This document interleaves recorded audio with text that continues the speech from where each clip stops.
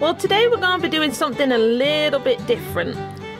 We were challenged by Practical Modern Homestead, make sure you head over to their channel to check them out, to do a Scarecrow challenge. So what we did, we collected up a few things that we had just laying around the place or some old junk stuff. Then the kids came up with an idea of what they wanted the Scarecrow to look like. We asked each of them what they think we should do and how we should do it, and we really wanted to have it to where the kids were the ones putting the Scarecrow together with their own ideas, and also with the help of Clover, of course, crazy goat. The kids decided that they wanted the Scarecrow to look like our drawing, the drawing that Caitlin did for our channel. And so here is a sneak peek at the new picture that Caitlin has made. You'll be seeing that in a later video. But we had a look around and they collected up the stuff that we had that would look like our little character. And Tommy, he decided he wanted to help out with doing the shoes.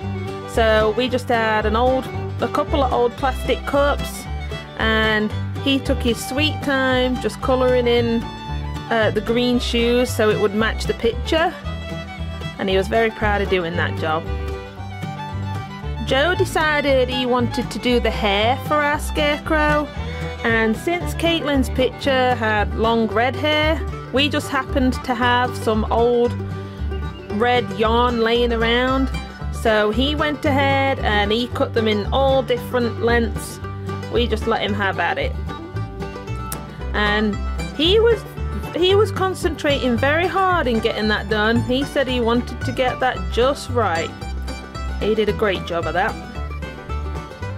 Then Danny, he went ahead and put the arms of the Scarecrow through the shirt that we had first before we started putting it together, just so it would be easier to put it on. Sean went ahead and put the legs into the jeans that we had. Again, these were just some old jeans that the kids had grown out of, so we figured, hey, why not use them for our Scarecrow? And again, since Caitlin's picture has got blue jeans on, we thought it would match up absolutely perfect. So we got them in there first before we put it all together, because the kids said that would be a lot easier. And they were right. Little Will was the one that came up with the idea of how we should put the Scarecrow's body together with the clothes. So I let him go ahead and screw that all together with a little bit of help. But he was the one that got it all fit together, and a couple of the older kids helped out with a few ideas of where we should place stuff to. Since Caitlin was the one that designed the drawing, she really wanted to do the Scarecrow's face, because she said she wanted to make sure it matched up, but also that it was a really happy Scarecrow too. A happy Scarecrow for our happy little homestead. Once we had the body all put together, it was then on to finishing up the head and getting it all fitted together. What did we make? Scarecrow! That's our Scarecrow, Tom! And you guys made it! You did such a good job! Awesome, guys!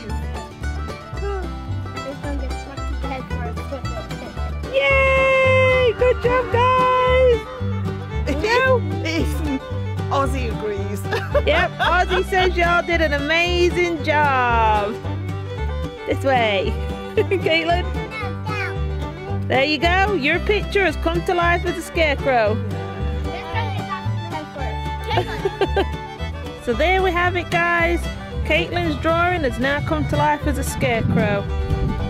And it was all made with stuff we just had laying around and recycled. You like her, huh?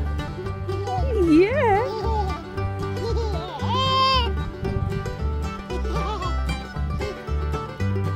So now we just need to get our garden finished, and she'll be looking over our garden, keeping it safe.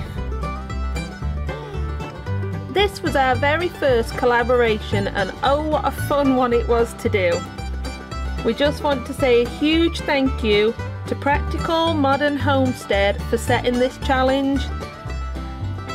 We really did have a great time in doing this, and now we have a lovely scarecrow for our garden. Now we want to tag 3 other channels to do the Scarecrow collaboration. So we're going to challenge CJ Grace, Bayou Homestead and Keto Country Homestead to do the Scarecrow challenge, and we hope you guys have as much fun as we did in making a scarecrow.